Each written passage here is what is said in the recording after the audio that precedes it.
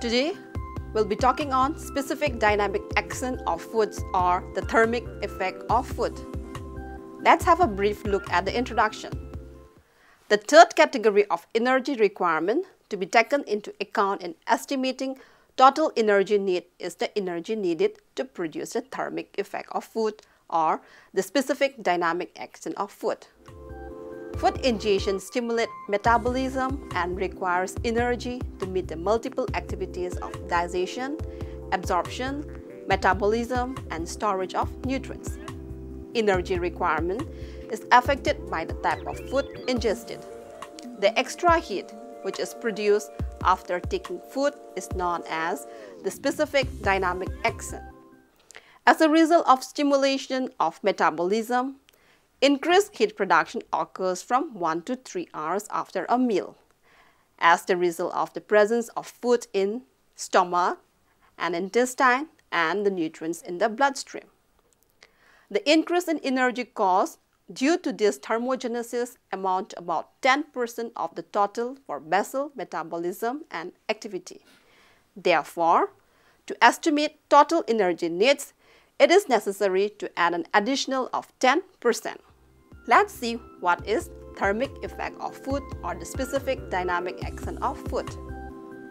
Rubner observed that carbohydrates, fats, and protein fed to a fasting dog stimulated the energy metabolism over the basal level to varying extents. He found that in a fasting requiring 400 kilocalories, feeding of 100 grams of carbohydrate produced 425 kilocalories, 44.4 grams of fat produced 416 kilocalories, and 100 grams of protein produced 520 kilocalories of heat. Therefore, the extra energy produced due to specific dynamic action of food for carbohydrate, fats, and protein is 25, 16, and 120 kilocalorie respectively. So, the specific dynamic action of protein is the highest, about 30%, while that of carbohydrates and fat, it is only 6% and 4% respectively. The specific dynamic action of mixed diet containing 62.5 grams of carbohydrate, 10 grams of fats, and 10 grams of protein is about 8%. The extra heat produced is obtained by the oxidation of the tissue constituents, and the animal will be negative energy balance. This stimulating effect of carbohydrates, fats, and protein on energy metabolism is called specific dynamic action or the thermic effect of food. We'll illustrate this with an example.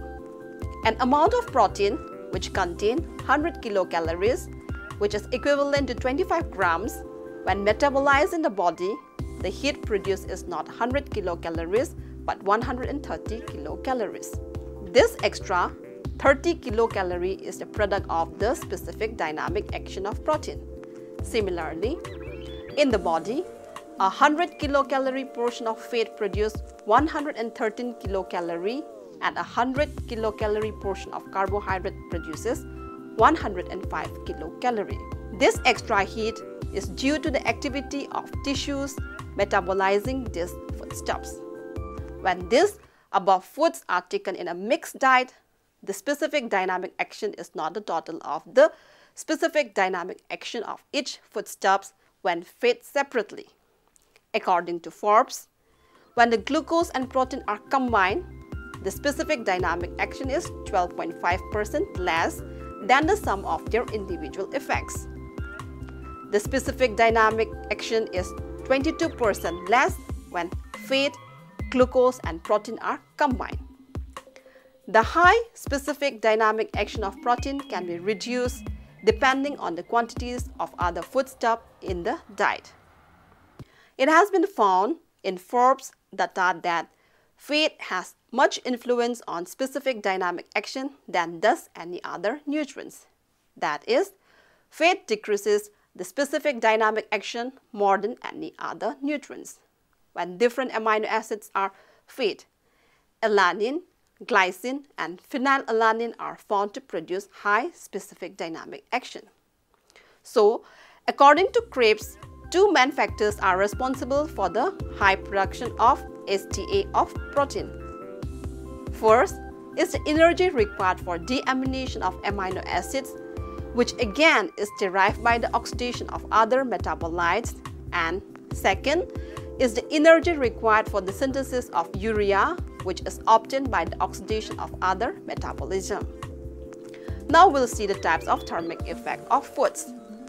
Thermic effect of food is of two types, which are obligatory, that is, the energy cost of absorption, transport of nutrients, and synthesis and storage of carbohydrate, protein, and fats, and the other is facultative, which is the excess energy expanded above the obligatory thermogenesis. It is partially mediated by the activity of the sympathetic nervous system. Let's see the factors affecting the specific dynamic action of food. The thermic effect of food varies with the composition of the diet, being greater after carbohydrate and protein consumption than after fat. This is attributable to the metabolic inefficiency of metabolizing carbohydrate and protein in comparison with fats. Fat is stored very efficiently with only 4% wastage compared with 25% wastage when carbohydrate is converted to fat or storage. These factors are thought to contribute to the obesity-promoting characteristics of fat.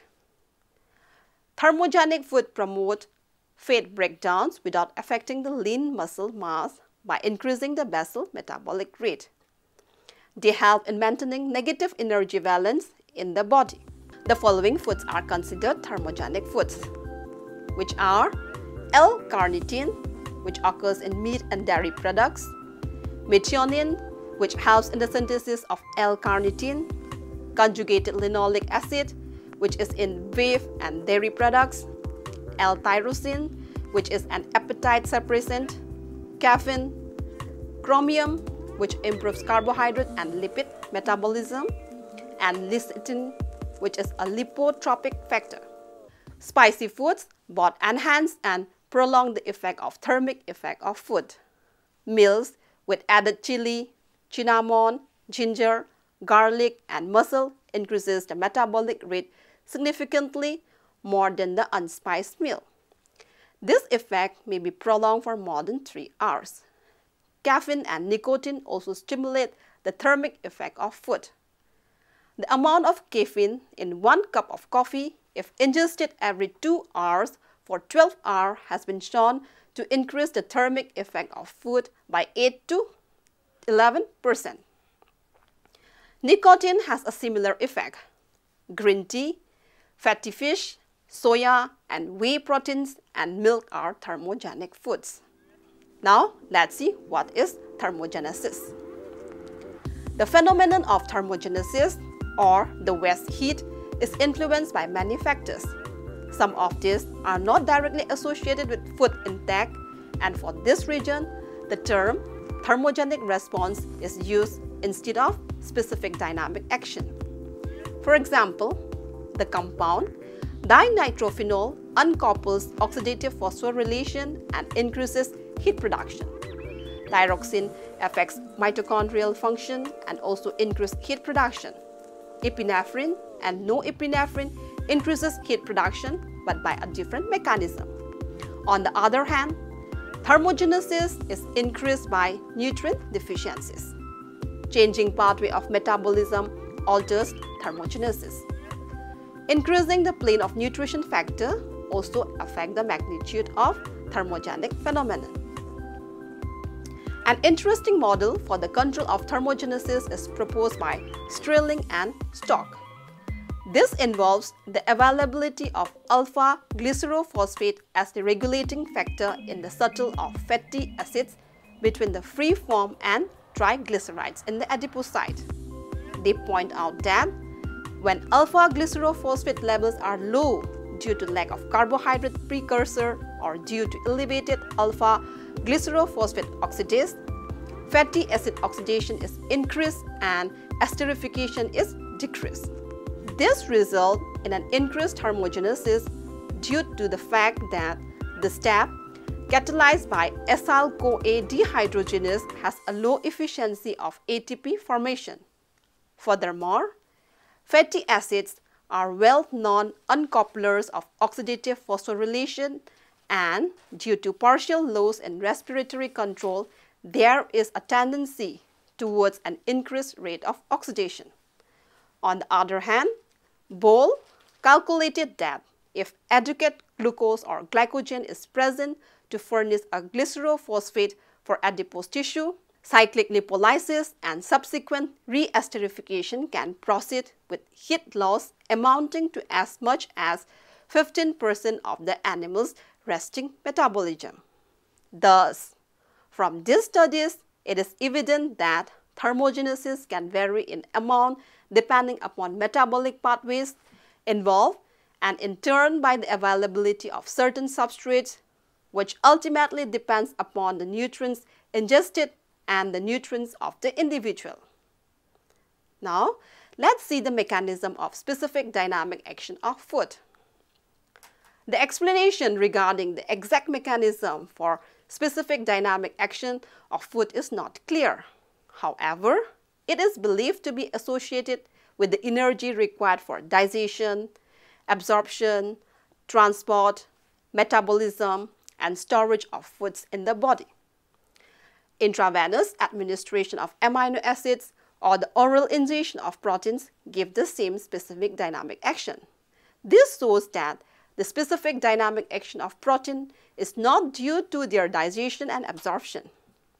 Hepatectomy, that is, removal of liver, abolishes specific dynamic action, thereby indicating that specific dynamic action is closely connected with the metabolic function of liver.